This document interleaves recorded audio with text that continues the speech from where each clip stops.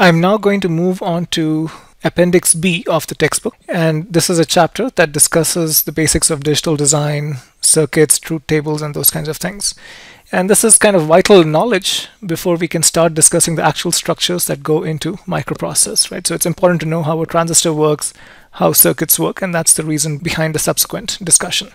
So let's just start with the basics. We of course know that in microprocessor circuits, there are two voltage levels, the high and the low, and this is used to discriminate between the binary bit 1 and the binary bit 0, right? And that's the basis for all of the binary arithmetic and the logic that we perform.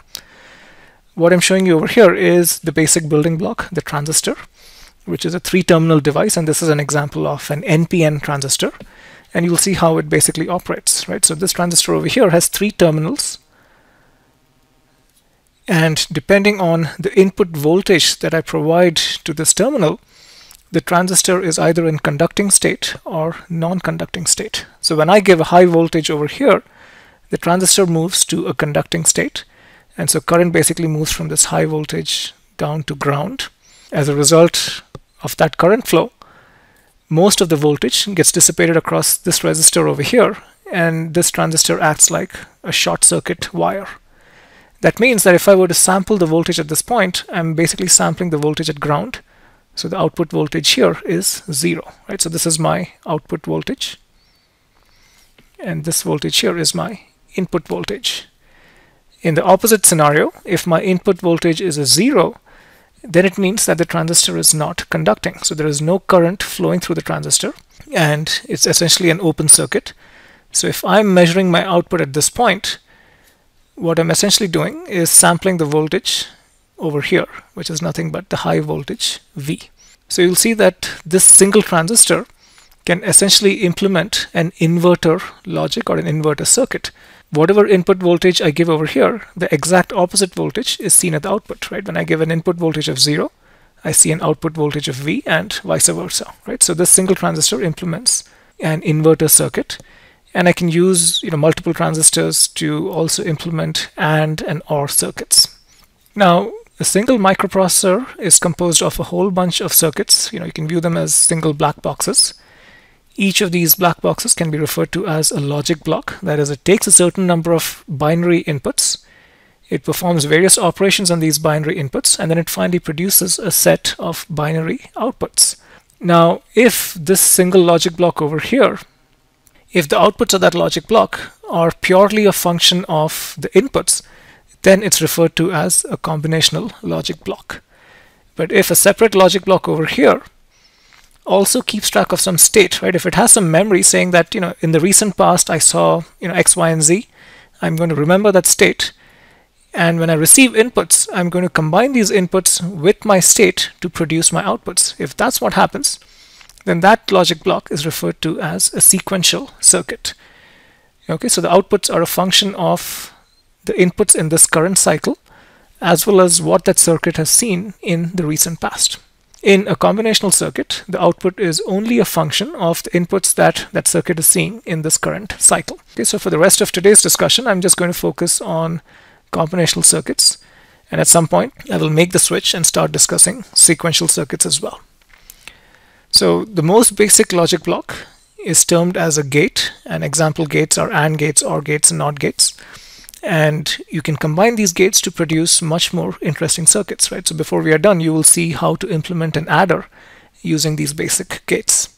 So when you come up with a logical circuit, you can also write a truth table that describes how that circuit behaves. So that circuit is essentially going to indicate the particular set of inputs that lead to the outputs being high or low. Okay, so if I am trying to describe a circuit which has 3 inputs A, B, and C, and an output E, which is true only if exactly 2 of the inputs are true, then my truth table is going to look like this.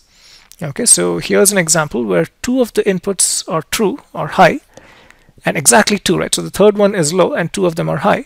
In that case, my output is 1. And then similarly, if A and C are high, then my output is 1. If A and B are high, then again my output is 1, right? But if all 3 are high, then my output is 0, because I need exactly 2 of my inputs to be true. So this is the truth table that describes this particular circuit. To make it a little less cumbersome, you can only represent the cases that are only high, or you can only represent the cases that are only low. In this case, with 3 inputs, there are 2 to the power 3 different cases that you have to list. Now let's talk about Boolean algebra. So we said that there are these different gates, OR gates, AND gates, and NOT gates. They have the symbols, plus, dot, and a bar above the number. So if I want to say that a logic block is implementing the OR logic, you basically say that the output X is A or B. That means X is true only if at least one of A or B is true. And then similarly, X is true if both A and B are true. That's the AND gate. And with the NOT gate, it's nothing but an inverter. That means whatever input I provide, whatever input A I provide, my output X is going to be the exact opposite value. Based on those basic operators, here are a bunch of Boolean algebra rules, right? So this is very similar to the normal algebra rules that we are used to. But you'll see that there are a few cases where things are perhaps a little less intuitive. So the identity law states that A ORed with a low voltage or a low input is going to be A itself. And likewise, A ANDed with logic 1 is going to be A itself. Then you have the converse of those two laws, which says that A ORed with 1 with logic 1 is going to be 1 itself. And A ANDed with logic 0 is going to be 0. A ANDed with its inverse is always going to be 0 because one of these is bound to be 0. And A ORed with the inverse of A is bound to be 1 because one of them is bound to be 1, right? So this is a very straightforward corollary from the above law over here.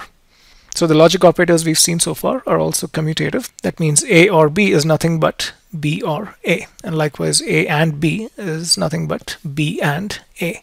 These operators are also associative. That means it doesn't really matter in which order you perform the operations. So if you're doing an OR of 3 terms, you can do the OR of B plus C and then OR that result with A. Or you can take the OR of A and B and OR that result with C. And then similarly for the AND operator as well. Then here's the distributive law, which is very similar to normal linear algebra. So A ANDed with B or C is A and B ORed with the result of A and C. This one is a little less intuitive because it doesn't have an equivalent in linear algebra. But just as the AND operator is distributive, even the OR operator is distributive. So this term over here becomes A or B ANDed with A or C.